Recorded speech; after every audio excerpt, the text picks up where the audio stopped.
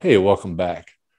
Transgender is an umbrella term for persons whose gender identity or expression, masculine, feminine, is different than their sex that they were actually born with, male or female. Gender identity refers to one's internal understanding of one's own gender or the gender with which a person identifies. Gender expression is a term used to describe people's outward presentation of their gender. Now, gender identity and sexual orientation are different facets of identity. Everyone has a gender identity and a sexual orientation, but a person's gender does not determine a person's sexual orientation. Transgender people may identify as heterosexual, homosexual, or even bisexual. Are you confused yet? It can be, but the bigger question that I propose is how judgmental are you? Why does it really matter? Or how does this actually affect your life? Can a biological male be a lesbian? Now, if this question seems crazy, then you're probably not that far off from a lot of people out there, and probably because you're unaware of this paradigm. Now, this paradigm says that a trans woman can count as a lesbian, and actually many do. Though precise statistics aren't available, many trans women are exclusively female attracted. Now, prior to transition, they're what we would call straight or heterosexual males that are attracted to opposite biological sex. Now, when transition occurs, this pattern of attraction usually persists. But for some, it's unacceptable to now think of themselves as straight, for this carries with it a lingering connotation of manhood that's now ultimately rejected. So some trans women self-identify as lesbians. So stay tuned for my guest today, Sophie White, who is an actress, she is a producer, she is a director, and fits this exact category. Please stay tuned, and I will see you in a minute.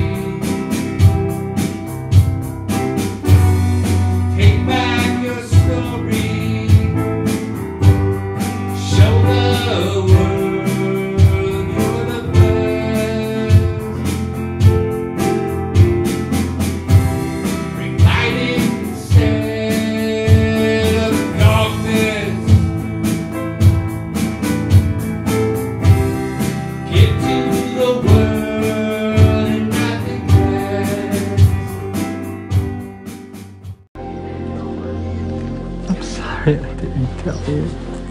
I'm sorry too.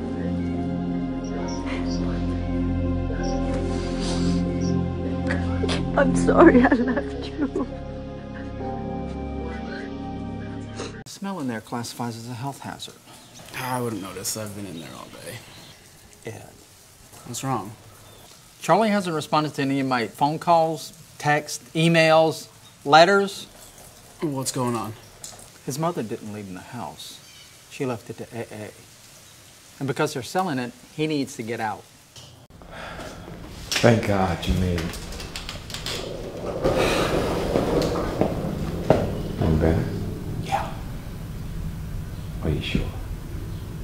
Yeah, I'm good. Hey, thanks for everything. Okay, let's get high. And there is no better time than now. My name is Eric McCoy. Welcome back to High Wall Clean. You know what people don't understand causes hatred for reasons that I personally can't really understand. Because to me, this actually is what makes life exciting. You know, our journey can be confusing at times. And the sad part is that much of the hatred that others have for those they don't understand are just as confusing sometimes for those that are dealing with it. It's what I actually found.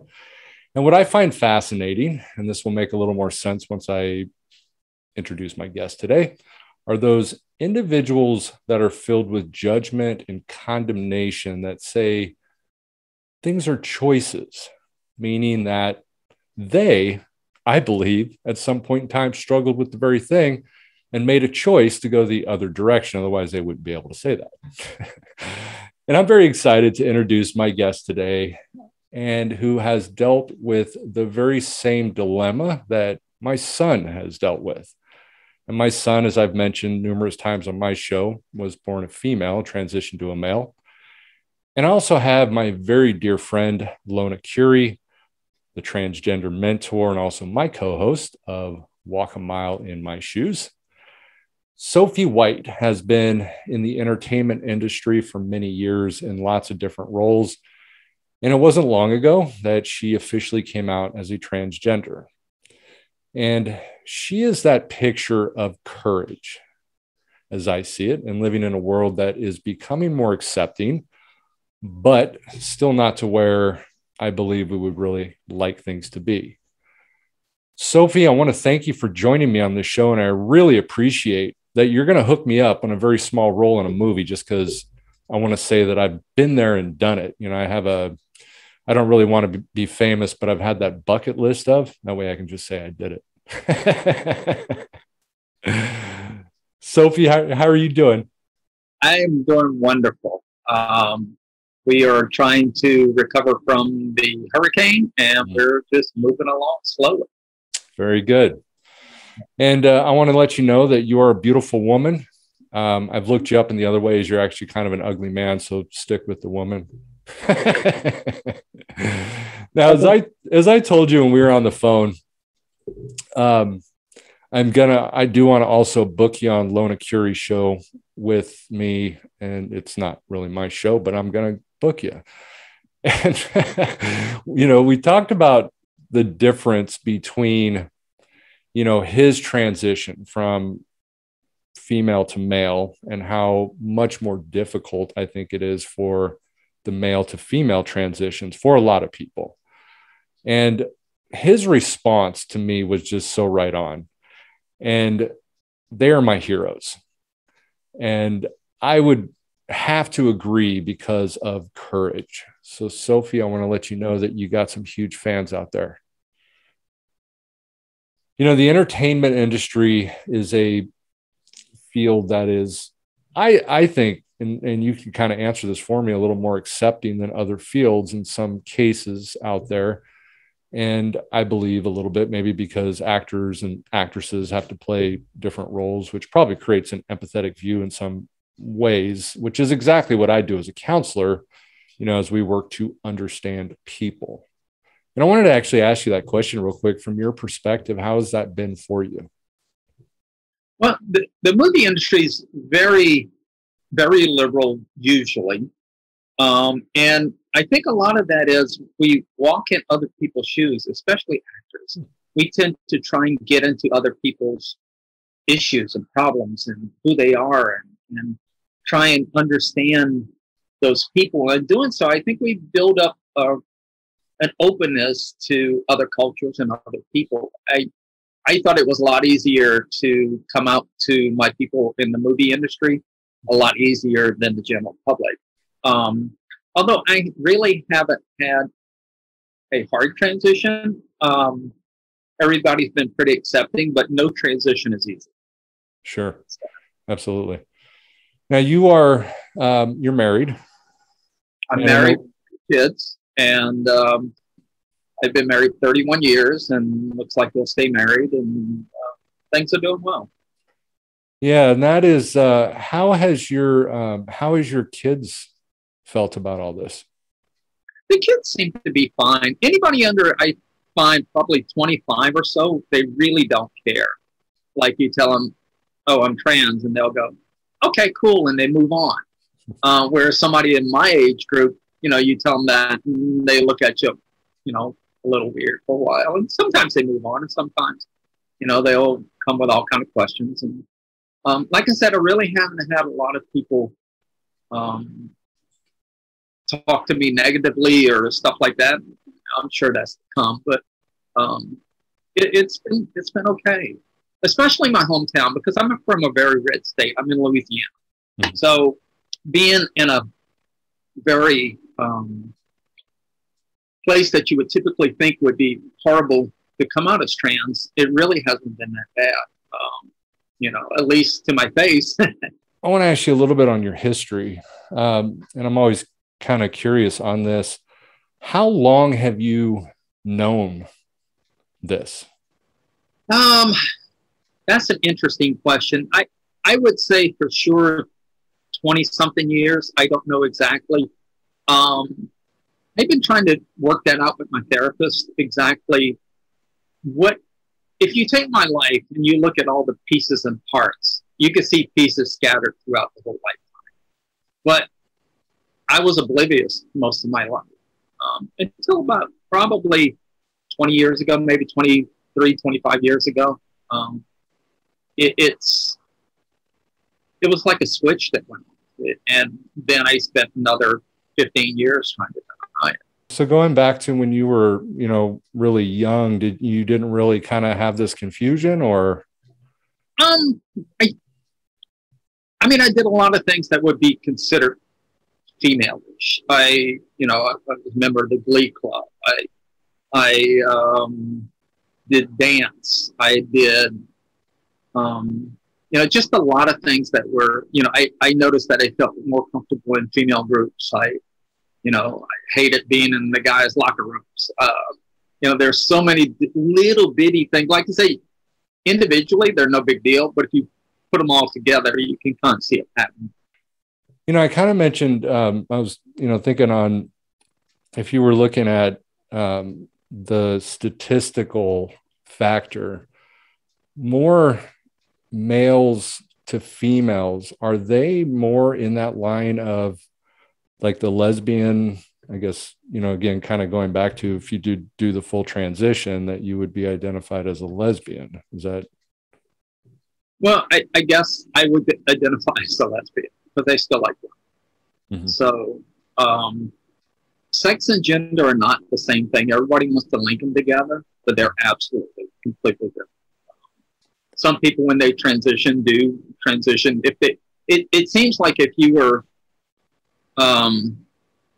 it seems like you can switch over. Some people have. I've known a number of people that have, and some don't. It depends on the person, I guess. Now, we talked a little bit on the phone too about substance abuse, that you had struggles with substance abuse, right? Well, I think I didn't have a substance abuse problem, but I wound up in the hospital with a bleeding ulcer from.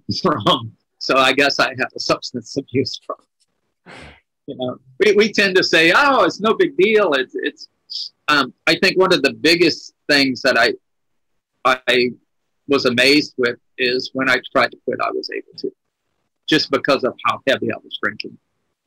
We always find, I guess, a potion or a pill or something to numb us from what's going on in our lives. And I think that kind of runs across everybody. I was lucky mine was alcohol and I've been able to control it. Although what I've done is I've got a half gallon of rum, and that's my barometer whether I'm doing good or bad, depending on how fast I finish it. Mm-hmm. So, like I said, about 4 or 5 years ago, I wound up in the hospital. Actually, I come home from, I was going to go to see a movie that I had worked on and decided I didn't want to go see it.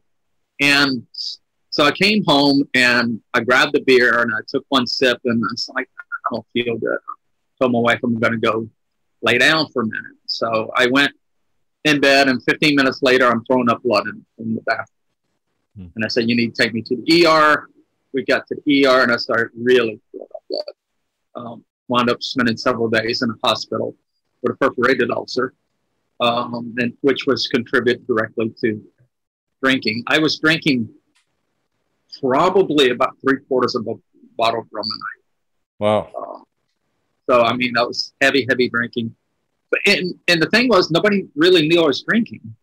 I would come home, I'd get a 36-ounce tumbler, fill it with rum and a splash of Diet Coke, and I would do it 4 or 5 times a night, and it's a lot if you think about it. After a while, I did that for years. And finally it caught up to me.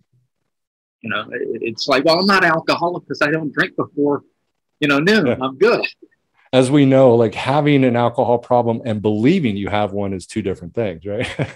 Right. It's absolutely 2 different things. And, after I wound up in the hospital, I realized I had a problem. And it really, it kind of hits at home. And, there's so many things I wish I'd have done differently then. But and how long ago was that? That was, I'm trying to think of, that was right about 4 years ago now. Time keeps changing, so it's hard to keep up with exactly when that was. But it's either 4 or 5 years ago. It was right as I was coming out, but I wasn't out yet. What happened was 7 years ago, my mother and brother died on the same day, or the same weekend. And when they did, it really kind of hit me really hard. 2 years later, I had another incident that happened similar to that, probably even worse than that. And then when that was finally over, I started, I became pretty suicidal. And I started looking for things that would just, get me out of this and not worry about it. And drinking was part of that. And I was heading back, it was October 16th, I was heading back from Austin, Texas I'd gone to a writing conference there, and on my way home, I started looking for a place to kill myself. And I wound up calling a friend instead. And they directed me to get a counselor. I reached out to a counselor, but one thing about reaching out to a counselor, everybody thinks you get better when you do that. And actually, it's not quite true, because you kind of actually, I think it gets more real and you get really closer to the edge when that happens. That was in the beginning or the middle of October. And the end of October, I went to New York to visit. I had a screenplay that had won a contest. So I went up there to accept the award. And when I was there, I had a friend of mine show me her veranda of our 17th floor across from Rockefeller Center, their wonderful view of New York. And all I could think about was jumping. That mindset that you get into where it's horrible. And that's what you want to escape. You want to try and get out of that. Right after that was when, on the day of my mother and brother, the day my mother died, the anniversary, which was, I think it was either 2 or 3 years after that had happened, probably 3 years. I was going to see a movie that I worked on, decided not to go, and that's when I wound up in the hospital. And during that time, I wouldn't tell anybody what I was taking. I was on hormones. I was on other stuff. I was self-medicating. And, getting it off the internet, which is probably the worst thing you can do because you don't know exactly what you get. Right. And it was just, after I got out, and I was like, how stupid are you? You're going to die because you're too embarrassed to tell anybody what's going on. And I wound up with the encouragement of my counselor to actually get a real doctor.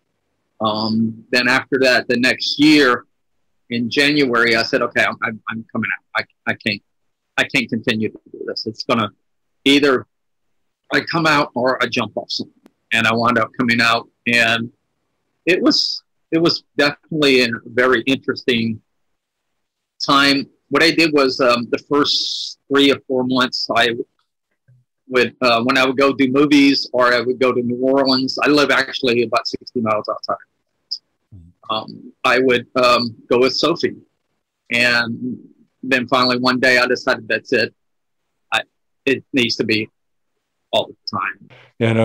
Talking about with, opening up and sharing, this is what I talk to, with the industry, working in the substance abuse industry, people, when you look at what were the reasons why people use, and most people, use to numb themselves, to avoid life, to avoid responsibilities, or, not have to deal with, certain things such as, things that you were dealing with.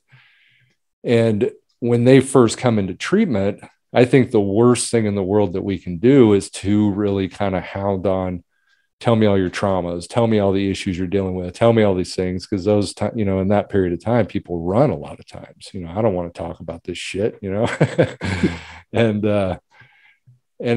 I believe that, when I work with people, that it's so important for them to bring it up, or them to, when they're ready to talk about certain things, that it's not forced out or it's not pushed out, and then obviously dealing with major depression, as you were saying, with, obviously suicidal ideation, that gets more complicated. But you obviously figured out what was causing most of that stuff. And that's amazing, is that once I transitioned, I would say the suicidology completely left, although I'm sure I'm going to deal with it, because I do deal with it every now and then a little bit. And I guess for one thing to be that hard on you, it's just incredible that it could be that simple too at the same time. Yeah. And I can just imagine that, with, my co-host Lona, he never changed his name, and he's kind of, and sticking with Lona. But we talked a lot about this too, and in that, he also waited till much later in life, to come out. But he also lives in like North Carolina, the Bible state, it's not even quite as easy. I was trying to run out the clock. I was going to this is not going to come out. Nobody's going to know about this. But when it got to that point, and then what I did was, one thing I think I did right was I decided to take the narrative and tell the story I wanted to tell, because people want to talk to you, talk about you no matter what. Mm-hmm. And now I'm going to get them my story, not just, and that's one thing I did was I took, I guess, about 50 people and I sat them down and I told them the whole story. I told them about the suicide. I told them about, and it's not once, mm-hmm. It's kind of a multiple thing that you go on, and sitting down with them and telling them it was, they got it. They understood it, I think. And I think that was one of the biggest things I did right. If you were to share the, what it's like, what it feels like, what, it's going on within you for the people that don't understand, what would you say? Well, I guess the biggest thing would be to describe depression. Depression is different than you think it is. It's not wanting to get out of bed sometimes. It's your hygiene goes down. You're just, I don't want to do this. I don't want to go out. I just drag an ass. My work stuff is falling off slowly, over 15, 20 years. It's not like it's not a cut and dry issue. A lot of times it comes on very, very slowly. At least mine did. And it just kept getting worse and worse and worse. So it got to a point of breaking point. Mm-hmm. And I think what happens, at least what I've seen a lot of times, is a major event will trigger it. Mm-hmm. And then you got to hold on to the ride. And mine was my brother and mother. And this other thing that happened. Those were the three things that just, said, hey, something's going to change. So now you're how long has your wife known? She's known for a little while, a lot longer than what she says, but I would say in that 15, 18 years, maybe longer. So she's kind of known. It was the elephant in the room that nobody would talk about.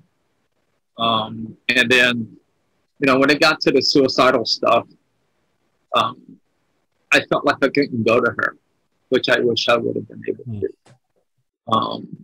So Because why? I don't know. I just didn't feel like I could. We didn't talk about certain things, and that was one thing we didn't talk about, because every time we tried to, we had issues with it. And she's been wonderful. It kind of worked out well, but it wasn't planned that way. Love, for instance, right? I mean, and I think this really goes to that. I mean, like, I think the least important part of love is physical. It's more of the internal, true, genuine love that you have for somebody, which it sounds like she has. Yeah. And that's incredible that we've been together, like I said, 31 years. Oh, it'll be 31 years this year, which is next month. And it's been an incredible journey. It really has. Our children are now grown up and they're out of the house, and the last 6 months or so, it's like we're getting back to when we were first married, and just having fun again and doing stuff, going places. Before I didn't want to do stuff. Although sometimes you just kind of do stupid stuff because you're trying to occupy your mind. I race formula cars because, it would take me away from everything, and you had to pay attention. You are who you are, and love who you are. I mean, it's something for me, because again, I had a major meth problem. I mean, that almost killed me. I was, looking at 15 years in prison in 2002, for 4 arrests in 6 months. And I hated myself, Yeah. And I eventually got to that place of, love me or hate me. This is me. I'm just going to be me. Because a lot of times, obviously I'm not dealing with, the stuff you're dealing with, but, a lot of us are trying to be other people, or we're trying to be, who we think other people want us to be. Expectations. We want to be everybody's expectation. And then my problem is I've always wanted to be wanted. I want to be felt like I was being needed or wanted and stuff like that. Mm-hmm. I mean, if you look at my credentials in my life, they're impressive, but to me, it wasn't enough. It's never, always lacking somewhere. Yeah. You're the hardest on yourself. Oh, absolutely. And I don't think people understand that, how hard we are on ourselves. And getting to the place to where you don't care what other people think. Well, in mine, I got to that point. I got to that breaking point where it's, you just go, that's it. I have no more. I can't go anymore. I can't. Yeah, you either do what you need to do or you kill yourself, right? Which is a horrible way to be, but that's reality. Yeah, absolutely. So how is your work going? How are you doing Well, 2019, I had an unbelievable year. Right before the pandemic, I was on Chicago Med as a top of show, which is one of the main characters of the show, season 5, episode 6. I was in 14 movies, 3 series, and 1 play in 2019. And then COVID slammed on the brakes. I have been auditioning a whole bunch lately. I've got a lot of casting directors that like me, but nobody seems to want to put me somewhere. Yeah. Do you kind of find that? So you kind of find that a little difficult at times to get certain roles or to get roles? It's a wonderful and horrible profession. It's very hard to make money. You got to be super disciplined with money to be able to sustain it, or have another source of income where you can leave when you need to. It's tough. It really is. I'm working on trying to get a reality series off the ground called Transgender Across America, where we go to other people in other places, people that love us and people that hate us, and how do we interact with them? And it should be interesting. Really, I think timing's good for it. Yeah. Now you've done a lot of producing over the years. Director of photography. I've done a lot of that stuff. Okay. And it's just more recent that you got into acting. Is that correct?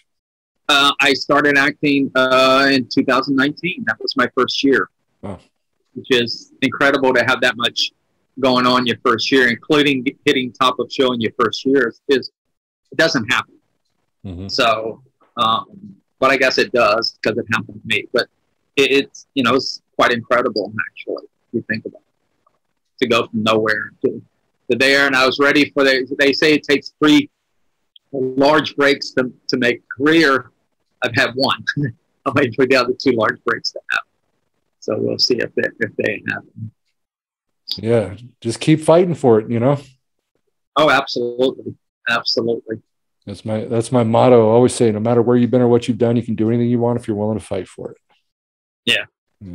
Well, and I think that's partly going back to depression, being able to fight for it, because like when I was doing a lot of DP work towards the last, I guess, 5 or 6 years that I was doing that, I couldn't make a decision. I couldn't say, "Oh, that was a good shot," even though it's probably better than most people's shots. That's what depression really looks like. It's that not wanting to make that decision, not feeling good about making a decision, not being confident. Yeah, I think that's one of my big fights on this is I fight the stigma of substance abuse and also mental illness.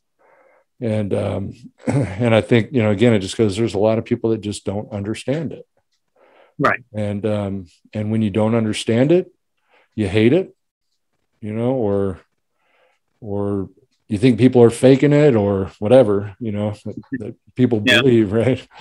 And that's why for me, I mean, I love having people like you on the show, with good stories of courage. You stand up, you can be proud. I don't know if you're fully there yet or. Well, I'm still struggling with it. Because it's getting there. It's getting better. And every day, like I said, it's a lot of all the depression is going away and a lot of the other stuff, but it's still, I'm struggling, just being trans. Sometimes I want to tell people that I am, and other times I just let me be who I am. Did your wife have uncomfortabilities going out in the beginning, or? Oh yeah, very uncomfortable. Just think about it. You're going from a traditional heterosexual relationship to a lesbian relationship. I mean, it's tough. It's tough on them, and they go through their own transition, so to speak. Is that or the marriage falls apart? About a third of the people over 50, where one partner's transition, make it, and under 50, it's about 50%, which I think is a little more encouraging. What would you tell families that are going through that? It's a journey, not a destination. Enjoy the journey. I mean, it's going to be highs, it's going to be lows, it's going to be everything. It's find some people that you can identify with and friend them or talk to them and see how to work through some of this stuff. Some of these, it seems like a lot of our stories are almost exactly the same. So there's people out there that have made it, that have, kind of the same position that you were in. They feel like you do. And that's one thing when I started to start talking about it, I really wanted to do was to give people hope that, when I first, before I transitioned, I heard all the horror stories. Everybody's going to disown you. You're going to lose your family. You can lose everything. You're going to lose your employment. You're not going to be employable. And a lot of it wasn't true. Now, for some people, it's very true. I had a good friend of mine, Emma, who wound up going to her father's house, and he was like, "You're not coming to this place, dressed in a dress and that kind of stuff." And she wound up killing herself in front of the whole family. So it can be really, really bad. And that would have been so simple if her dad would have just said, "I don't understand it, but I accept you as my child." but because he didn't, she's dead.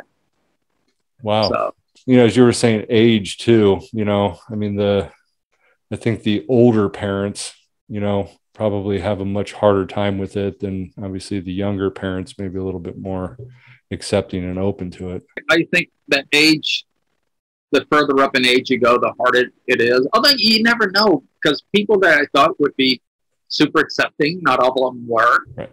It's like, I thought my little brother was going to be horrible. I thought he was going to, start on the rants and the religion and all that. And he's been unbelievable. We judge how people are going to react, and we have no clue of how they're going to. So, and every day I learn something new. I see the world from a completely different point of view now. It's been incredible. It's an amazing journey. It is an amazing journey. It's definitely a journey. I like how you said that too. I mean, it is. It's life is a journey. We go through all kinds of different. I mean, all of us go through transitions in different aspects in life, and that to me is the exciting part. I love it. Every morning I wake up and I'm excited about what's going to happen today. And if you can just get excited about what's going to happen today, just taking those little victories sometimes. Slowing down sometimes and just smelling the roses, it just get back to, one thing I started trying to do was to get back to being like a kid again, and looking at life from a child's point of view is just how amazing it really is. We got one life, right? One life to live, and let's make it the best we can. Yeah. And the problem is I, didn't live for 15 years. So, and that, is a shame. There's so much I wish I'd have done different. It's the only moment we can enjoy is right here and right now. Absolutely. And right now. Right now. Right now. The past is gone. The future is nothing but expectations, and all we have is now. Now we got a plan for the future, of course, but the only moment we can enjoy is now. And that's what I've been trying to do, and I think I'm doing okay with it. There's several things that were phenomenally hard to do. The first time you walk outside and in female clothes, at least for me, that was tough. Telling the first person that you're transgender, that was really hard. And it got easier. Got easier. And, now it's, I got to the point where I'll talk about it if I feel like it. Do you think at all it was because maybe you struggled with accepting it yourself at first?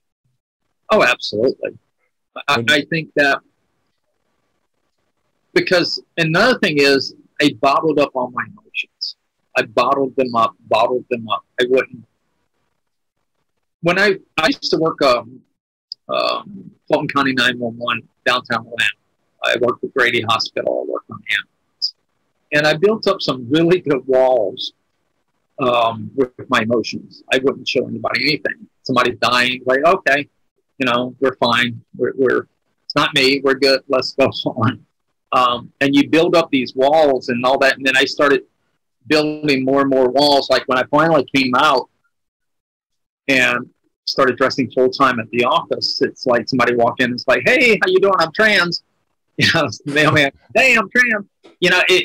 And I think a lot of them, once I opened it up, I couldn't stop talking about it. And that took a couple of years like that, where it's just, you just finally releasing all that stuff that you blocked for 20, 30 years, whatever how long it's been. And, it's definitely, it comes out, it's coming out, and you can't stop it once it starts. Yeah. Because I think once you accept it, then it does probably become easier. Oh, absolutely. And then I think, because again, I think, and I kind of think about this a lot, is that, identifying as a transgender or identifying as whatever it is, that's not you. I mean, you're you, Yeah. And that's, did Did you, and you kind of find that way in terms of, like, you were kind of saying, like, you just identify transgender, but that's not you. I mean, as a person. Well, absolutely. It's labels. Like people say, well, you changed so much. And it's like, I don't feel I've changed at all. I'm still the exact same person I was. I dress a little differently. You know, I've got great, that might be over there. You know, but it's true. We want to label everything. We want to stick labels on stuff. It doesn't make who we are. No. I really don't feel like I've changed that much. Yeah, we identify who we are and just be us. You know, labels is, people just I'm depressed, or I'm, this, or I'm that, I'm, and you throw all these labels on yourself, but no, that's not who you are. Right. And that was a struggle for me for a lot of years. I mean, first of all, it was just because of my drug use. I didn't know who I was, Well, that's true, because we mask everything. And I think a lot of that is when I actually quit drinking, it really became apparent who I was. Started slowly back, and then, I had something 3-4 months ago that happened. It's like, oh, geez. And then got snapped out of it by something else, and back to doing pretty good. And I think a lot of it is getting rid of all the baggage. Once you get rid of the baggage, so much goes away. So if you were to say something to people out there struggling, what would you tell them? There's always tomorrow. Things always change. No matter how bad it gets, it will change. And just try and steer it in the right direction. That's the best thing you can do. Everything changes. Everything. The world is changing all the time. Yep. And we need to be prepared for it. Right? It's like the weather in South Louisiana. If you don't like it, just give it 24 hours. It'll be different. Yep. And then if you come to California, just give it 9 months. Our weather doesn't change much here. I hear you. Well, hey, I want to thank you so much for doing this. I really appreciate it. I really appreciate it. I started in 2019, where I started really just trying to get out and tell my message and stuff like that, and then they've kind of shut a lot of that down. We're still plugging along. Yeah. And I think it's important. I really do. And I'm really, I'm really glad that you do that, that you do go out and you do talk about it, because it is going to help other people. Yeah. And that way also that people don't feel they're alone in it all. Oh, absolutely. I started writing a column. A couple of things that, just talking about it, writing about it has done so much for me personally, just to get it off my chest more than anything, just to be able to talk about it, being able to write about it. They say, write about what hurts you, and everybody will care. And, I started writing for Baltimore Out Loud under Sophie's Choice. It's a column that I have. I've been writing it for 2 years now. And I talk about everything from me and my dad. Like my dad's getting older, and he's has a little dementia. So it's like, why are you wearing a dress? And he'll ask me 100 times. Why are you wearing a dress? And I keep telling him, and it's interesting. He's never mean about it. He's such a nice guy that but still he finds it funny. And I think that you're never going to get everybody to understand. I don't understand. I don't know if it's understandable. I've gotten to the point where I just accept it. Yeah. Kind of. For years I tried to figure it out. I read everything out there on being transgender and the whys and hows, and everybody's got theories, but who knows? Yeah. So it's something non-explainable. At least not right now. The number of theories that I like, some of it's about how much estrogen or testosterone you bathed with when you were in the uterus. We don't know. Nobody knows. But I can tell you that for me, it's surreal. It's not something, we're not trying to get attention or anything else like that. 46% of us attempt suicide. Yeah. Not think about it, attempt. Yeah. So actually do things that towards ending our lives. And those kind of numbers are crazy, and something needs to be done. Yeah. Lona and I did one of our episodes of Walk a Mile in My Shoes, and we did it on transgender. And it was Walt, I can't remember the guy's last name, Walt Heil, I think it was. And he was an individual who transgendered as an older person, I think in his 40s or 50s. And then he realized it was a mistake. And then he goes out, and he's this very outspoken person, in the God, idea of this is wrong and things like that, right? Because the Walk a Mile in My Shoes, we've kind of targeted the hate, aspects of things. And after we did the show, it dawned on me, and I was thinking about it, that, we have a condition that is based on the irregularity of hormones, right? In utero, hermaphrodites. Yeah. Right.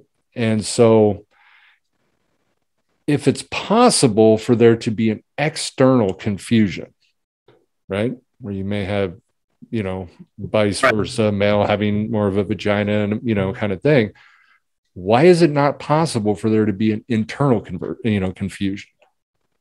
It kind of dawned on me one day after we did the show. I kind of added something later than I kind of put it in the beginning of it, because it kind of made sense to me a little, when I thought about it in that light. Well, the Native Americans used to do a thing called two spirits before that was where they, not really male, not really female, but kind of embody both. And they were really revered, way back and stuff like that, where the two spirits was somebody that can understand both male. So I can tell you there is a difference between male and female. The way you respond, the way like one day I was coming back from set. It was 3:00 in the morning. I stopped at Waffle House. I always stopped anywhere when I was working on the ambulance. We went to Waffle House in the ghetto, and it was no big deal. But I was, as a female, got to Waffle House. There's 4 or 5 guys standing around outside, and you start thinking, do I really want to go in? Yeah. Am I going to be harassed? Am I going to be, and you start understanding privileges you never saw that you had. You never thought you had it. And now all of a sudden you're starting to understand it. It's amazing. Yeah. Yeah. You get to see both sides of the world. Yeah. Which is truly incredible. Yeah. To get. We just need to treat it like that, and hopefully other people will start to understand. Yeah. Yeah. Keep pushing forward and helping people find that courage, Trying to. Yeah. Moving along slowly but surely. Absolutely. Well, hey, I want to thank you again for doing this. I really appreciate it. And anytime you need anything, just holler. Absolutely. I want to thank everybody for tuning into another episode of High Walk Clean. Let's keep getting high, but let's do it clean. I'll see you guys soon.